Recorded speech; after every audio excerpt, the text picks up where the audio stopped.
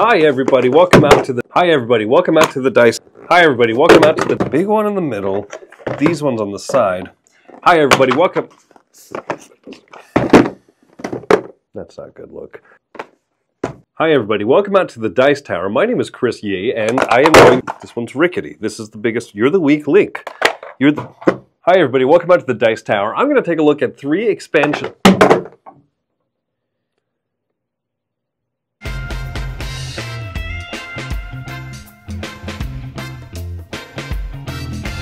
We're going to be starting these 3 reviews from the smallest box size up to the largest because I'm in charge around these parts and I get to choose what we do here. That being said, I'm excited to talk about Trailblazers, the Sasquatch expansion, which comes with the fuzzy wooden meeple Sasquatch, which this alone I have seen drive people away from ever wanting to play this, and the other half of people looked at it and said, I need to play this, what is this? So this is a 4th game mode for the game of Trailblazers. I'm going to show you what comes in this box and how it's different. Here's a look a little bit into a game of Trailblazers with the Sasquatch expansion. It's going to come in this little tuck box, as you see, not a whole lot here. The cards here and these base camps are actually from the base game, so it's mostly just this stuff here, these new base cards and some Sasquatch components. The rulebook here has a link to a full tutorial. This will not be a full tutorial, and a good explanation of how everything is going to work here, including the multiple kind of end game conditions that happen. And of course, these hidden roles. Players will either be a human enjoying nature or the Sasquatch. So if you are playing with 3 players, you'll have 3 human cards plus the 1 Sasquatch. If you're playing with 4, you use all of these in the Sasquatch. 2 players, you have 2 human cards, so on and so forth. So there's always a chance that every player is a human. You shuffle these up and then you'll deal these roles out to players. And players will hide their role and try not to reveal that they are the Sasquatch by playing too obviously. When it is a player's turn, in this case a human's turn, they're going to draw cards from the deck here, and they're going to be adding out to the board in some way where they're trying to help create and finish pathways here. The card they don't use will be discarded to one of these displays. Now, as a human player, you're recommended to try to look for the long pathway or what the most pathways are on this card and discard it to the matching color. So these brown hiking trails will get added over here, whereas if the card I was discarding had mostly orange, for example, I would want to put it over here if I were a human player. There is one other little wrinkle to the game, and that is that some of the cards do have animals, and this is from the basic game here. So as a human, you are trying to play more cards that have animals and prevent them from being discarded to this area because that is actually helping the Sasquatch, and I'll explain in a few ways exactly how that is. So when it's the Sasquatch's turn, they will draw cards, and if they have animals, they'll try to add it out here.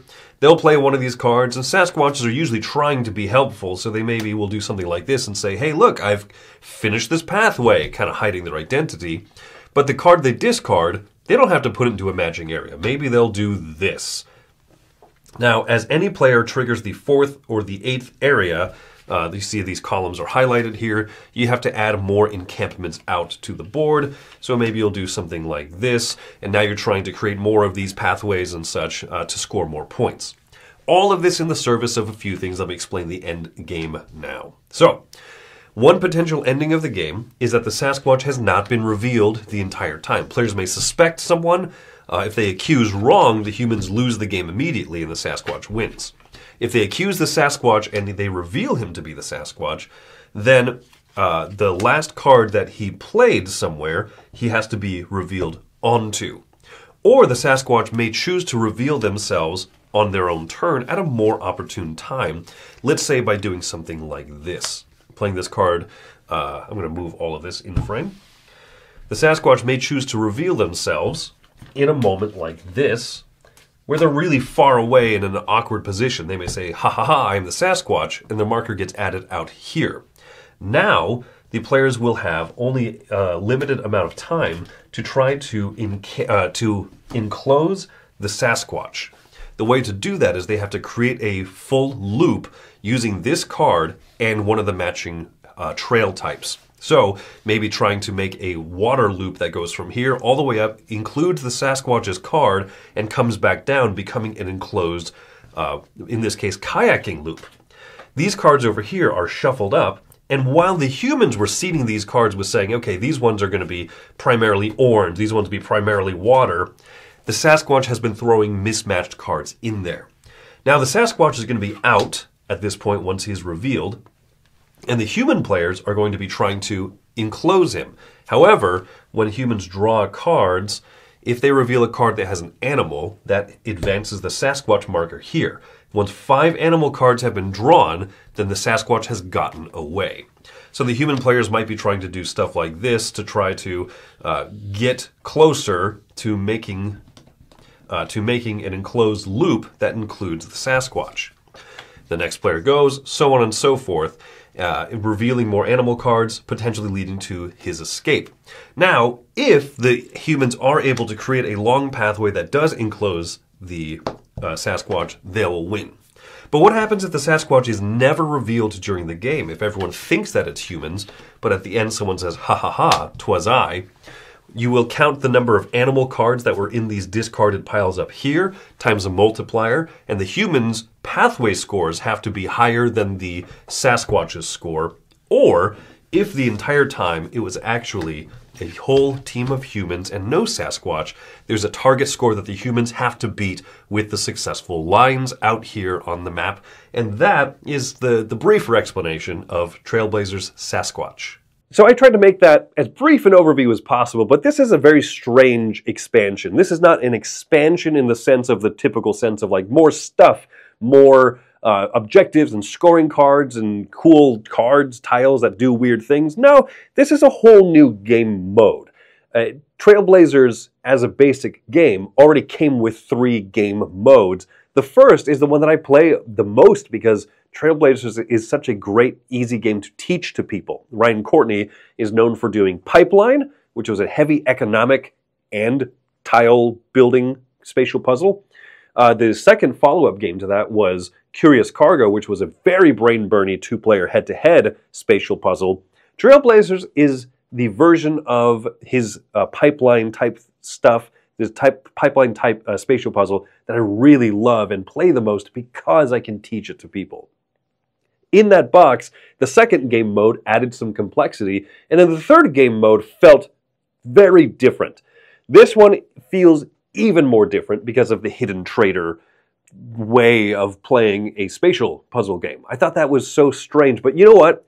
I'm shocked and I'm very happy that it works. And it works very well. I feel like the fact that players are already struggling, just if you're a human good player, you're struggling just to make good connections as is cooperatively. I think that gives the trader, the Sasquatch player, enough to do so that they can blend in and be helpful. Maybe try to do things and be like, oh yeah, let me help here. Oh, I made that actually harder than I realized or whatever. As the humans, you're trying to keep the puzzle nice and tight, but you can't always do that because you also need to try to score long, long fancy loops and such. So it gives the trader, the Sasquatch player, enough to do, enough to blend in, but enough ways to kind of slyly and coyly, mix things up a little bit here. When they reveal, it's kind of exciting. Or if it comes down to points and you're going through points at the end of the game and someone goes, ha ha ha, 'twas I was Squatchy. That's cool. I can't believe this worked, and it works rather well. That being said, I don't know that I would play this very often because I like the simplicity of the basic modes of Trailblazers. But if that's a game that you played a lot, this is going to be super cool and super different for you. And the fact that they made this compatible with all the different editions. There's the Deluxe, the Standard, and even the Travel Edition of Trailblazers. So they did a great job with the production of this. They did a great job making this an exciting new thing. If you want more, and like very different more for Trailblazers. I'm coming down to a 7.5. Like I said, it's good. I don't see myself playing it all the time, but I could be convinced to come back to it because it works so well. So there you go, Trailblazers Sasquatch Expansion. The base game of Draftosaurus is in my top 100 games of all time. I rate it extremely highly. It's at least a 9. So, knowing that there were 2 expansions out there, I had to go hunt these down because I adore the simplicity and the fun of Draftosaurus, a great game that Camilla always describes as feels like a roll and write, but it's not. It gives you the tactile experience of building up your cute little dinosaur park. So I had to hunt these two down. Let me show you what these two expansions add to the game. The two expansions for Draftosaurus are each going to come with 5 boards that are double-sided, so you can see both sides here, along with 10 dino meeples of the corresponding type. Plesiosaurs in the Marina expansion, where as you draft these, they'll go into your normal river spot. That's the only place they can go, not in your other exhibits, but you can have one or multiple sitting here. And if you draft then the next type of dinosaur shown on the bridge here, where a plesiosaur is waiting to cross, if I take a T-Rex, for example, I can move as many of them as I have here. If I take a Triceratops, I could either branch it this way, so that they'll be worth 4 points at the end of the game, or I could try to go along this path, so that they're worth 3, 4, 5, 6 points at the end. The A side, the other side is just a much simpler path here, so that they can be worth 2, 3, 4, or 5.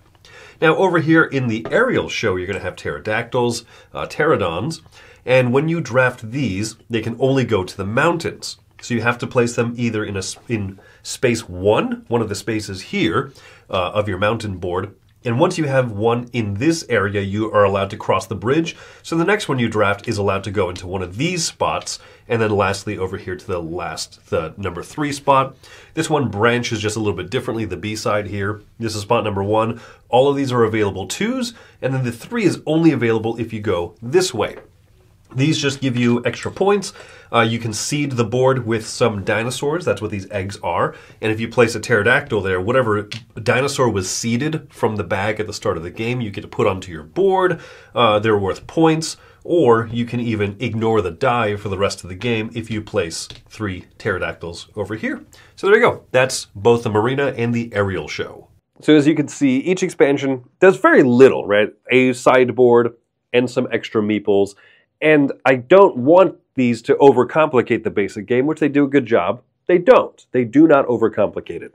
The hardest thing that they have to convince me is that they're worth the price point. We don't talk about price very often in reviews because price means something so different to different people.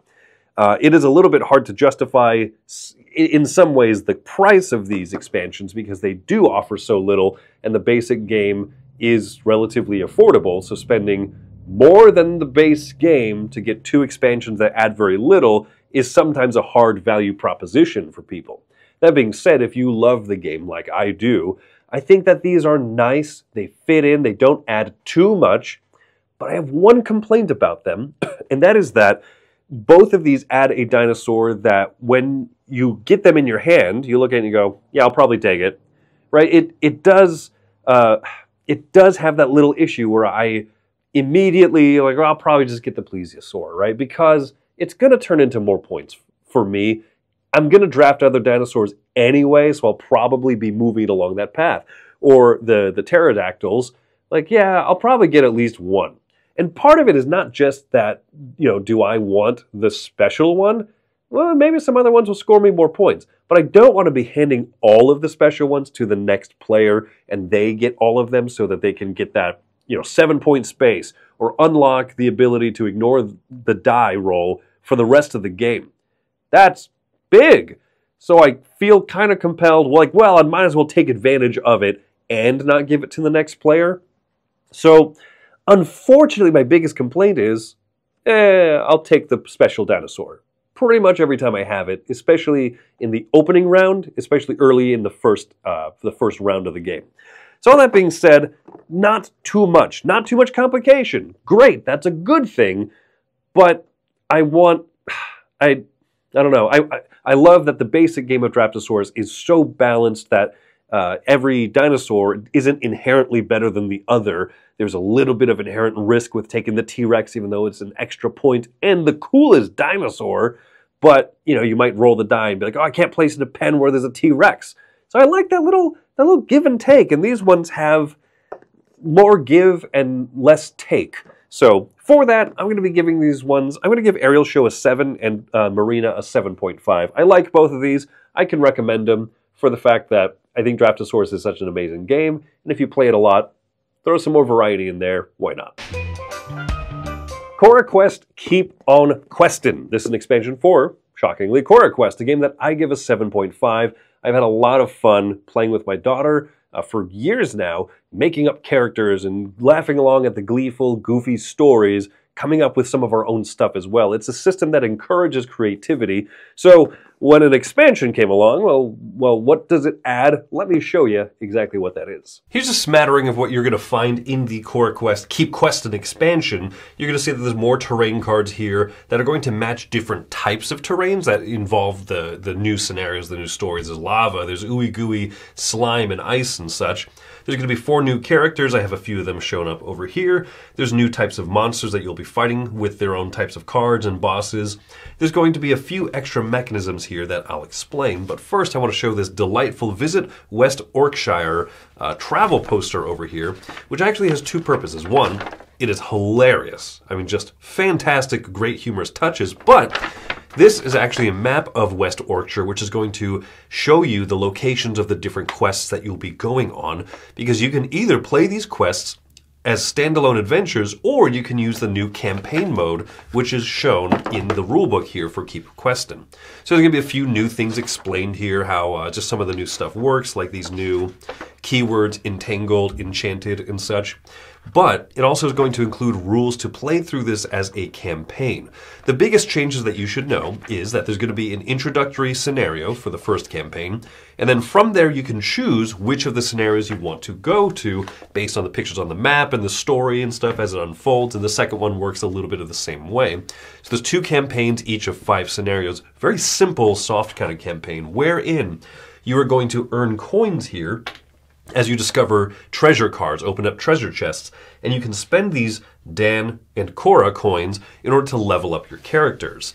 As you spend these coins, you'll be getting these level up items here, which either, like the original CoraQuest, will be an ability that you can spend your token on the cooldown track to activate, or you can purchase permanent abilities, which are going to add extra dice to your attack and give you just little boons here and there.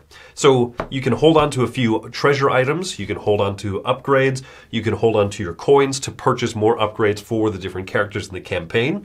You can level up the enemies little by giving them extra health onto their enemy cards as you complete the 2nd and the 4th scenario of the campaign. Very simple, but very charming, more scenarios. That's CoraQuest Keep On Questing. Keep On Questing does several things absolutely right. First of all, I like that there are 2 campaigns in here, 2 5-adventure campaigns that's short enough that it's meaningful, but still you feel like you can get through it. But also you can play every scenario as a standalone, just as a one-off. Your kid wants to fight the cool-looking ice cream monster, let them do that. And the game does. That's great. I keep saying that in grown-up games. I just want to fight the cool iguanodon-looking monster in this game. Hey, cool, a game that lets me do exactly that, great. I like the new terrains that it adds. I like that it has these new little extra features that are just so simple. They used the opportunity here to clarify a few rules, which I like that, the FAQ they have in the back. I think that this is a good follow-up box. The new characters, fun. A little healer cat, a character from the first box. They gave you an alternate version of that character so you can have a more reliable but less strong healer. I like that, right? Because my daughter likes that. This has always been a series focused on children because it was co-designed by a child and Cora Hughes. And so I think that that's a great touch there, that it doesn't forget its core audience. It doesn't try to level this game up far too high. It does add some things. So if your kid has grown up a little bit since the original CoraQuest, you can say, hey, you want to do a campaign, you want to do these connected stories, but it still makes it so much fun forward. The stories are still hilarious. I like that you can kind of choose the order of several of the scenarios, and so you're not locked into this like grinding, gritty campaign. Do you want to go fight the ice cream monster, or do you want to go to this other dungeon first? And the kid gets to pick. That's great. The level up system, very simple. It's fun to collect coins, and it's fun to spend them on upgrades. But the upgrades are meaningful enough that you do feel leveled up over the course of the campaign. After every few scenarios, you can level up the monster. You throw out a curse card, and so the game levels up a little bit. You're leveled up a little bit, but you're kind of feeling better instead of how the game is leveling up. It doesn't just keep up one-to-one straight with you, and I like that. It's such a good system. Even a small touch like this, adding in multicolored bags so you can keep track of your characters really easily between sessions, Stuff like that, it's just very thoughtfully made. That map that I showed you in the overview is a great touch. It adds to that sense of adventure and that sense of humor that this game nails so well. So I'm saying that this doesn't remove that drive for creativity. It doesn't remove any of that drive for making your own stories and making your own characters. It does still point back to that. You can still go online and do any of that stuff. It just gives you more tools to work with. I think that CoraQuest excels as a game that creates memorable stories and experiences with your family. And so the expansion here, Keep On Questing, just gives you more tools in that toolbox. I love that about it. I'm giving this one an 8. This is a market improvement. It even has a few little variation rules and stuff to play the game shorter, which is something I do in my household. We don't run 4 characters, we run 3 or 2, and so I just make the deck a little bit smaller to explore through, and we don't have to run alternate characters and stuff. So this box did a great job, an 8 out of 10 for me. So all of these expansions are getting a seal of approval, but this one's special. I really like it for that reason. Folks, that's been 3 expansion reviews. I appreciate you spending a little bit of your day here with me here at the Dice Tower, and I hope that this was good for you. Hope you find some good expansions yourself, and until next time, have fun gaming.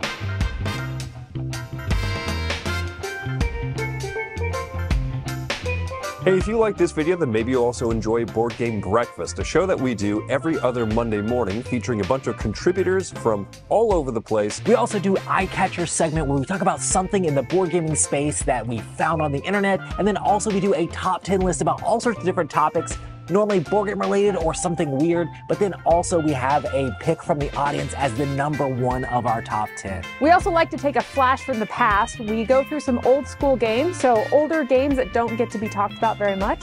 We pick one of those every week. And then archives, where we take an old Dice Tower video, we watch it, a little bit of it, discuss it, and just kind of see, hey, what was it like in the past? And then we also take a look at a question from the mailbag, questions that you all send in through the Discord channel. We answer it and discuss it. So come check out Breakfast every other Monday.